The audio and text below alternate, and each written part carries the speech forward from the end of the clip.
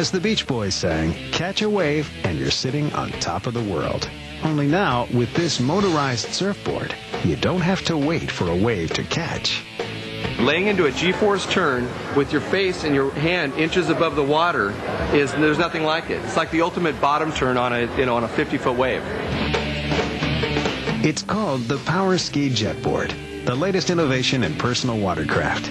Propelled by a 45 horsepower motor, the jetboard goes in excess of 45 miles an hour. Don't fall if you can help it, and be wearing a helmet if you do. It's considered an engineering marvel because stashing a motor away in a slender surfboard is no small thing. It's so new, only about 500 people have tried the jetboard. But promoters have plans to make it popular with aquatic daredevils from Alaska to the Keys. The big selling point is freedom. Basically, it's the skier or surfer's ability to ski free without the boat, the rope, the observer, the wave, the wind, the snow for the snowboarders, and they can just take off and go.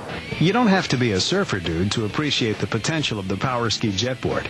Look for it on lakes and rivers across the lower 48 next summer. And don't be surprised if you see your neighbor hanging 10. They hit the start switch and the throttle, and away they go. And boating is part of the image.